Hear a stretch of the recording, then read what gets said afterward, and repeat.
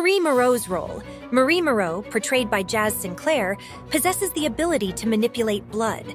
She dreams of attending Godolphin University, often referred to as God U, with the ultimate goal of becoming the first Black woman to join the top superhero team, the Seven. I think you meant to say first Black woman in the Seven. Well, I stand corrected. Her initial excitement about receiving a full-ride scholarship to God U quickly turns into suspicion upon her arrival on campus. The episode delves into Marie's past, revealing a tragic incident from 8 years prior.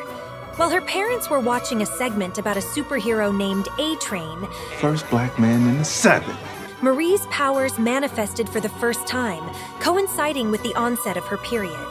Unable to control her abilities, she inadvertently killed her parents with her blood manipulation powers. This traumatic event led her sister to label her a murderer. Follow for more.